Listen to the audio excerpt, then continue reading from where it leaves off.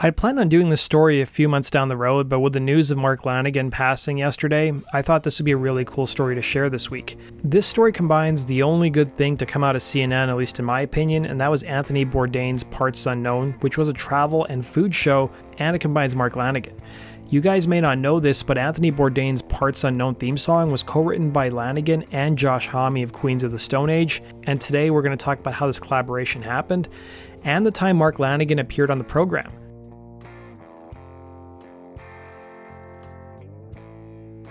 Throughout his career, Anthony Bourdain would work as a chef in New York City. He was a best-selling author and hosted several travel and food shows, with his final being CNN's Parts Unknown.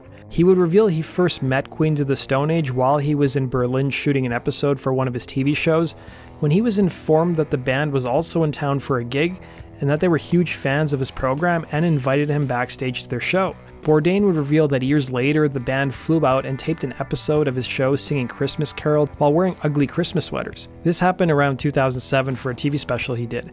By this point, Mark Lanegan, who started in the Screaming Trees in the mid-80s before they broke up in 2000, would join Queens of the Stone Age, but he had left the group by 2005, so him and Bourdain hadn't yet met. Lanegan, for his part, already knew about Anthony Bourdain from his best-selling book Kitchen Confidential and was a fan of his earlier travel show No Reservations.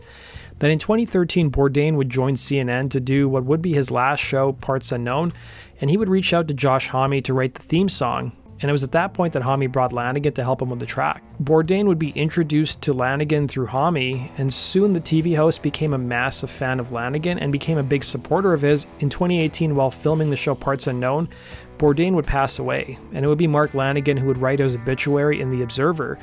And he highlighted his time dealing with Bourdain on the theme song for Parts Unknown, saying, "The first time we had contact was over the phone. He was so warm and so funny." And he was describing the general vibe of what he wanted. "Mark, I want it to be like Joey Ramone doing What a Wonderful World. I was already writing it in my head. I thought it'd be a really difficult thing to do, but because of Tony, it was easy," he'd say. Over the next 3 years, Lanegan and Bourdain would form a friendship, mostly over email, as they hadn't yet met in person. Lanegan would add in his write-up, "He was always traveling making his shows, and I was traveling with music. He became a great mentor to me and a champion of my work." Lanegan, who wrote several books throughout his career, would pen his first in 2017, I Am the Wolf, Lyrics and Writings, and Lanegan would admit in the obituary that he was unsure about taking on such a project as writing a book was foreign to him.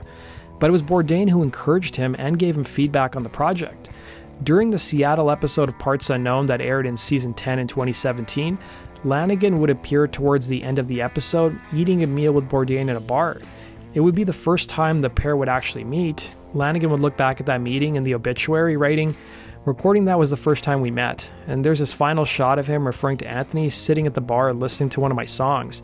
In retrospect, you can see the pain written all over his face. It never occurred to me that somebody like him could be unhappy. He would add, "Tony was a light, a really important voice for the positivity of exploring different cultures all over the world. He's somebody we really need now. We need more people like Tony. He made the world a better place." That does it for today's video, guys. Thanks for watching. Be sure to like button and subscribe. We'll see you again on Rock and Roll True Stories. Take care.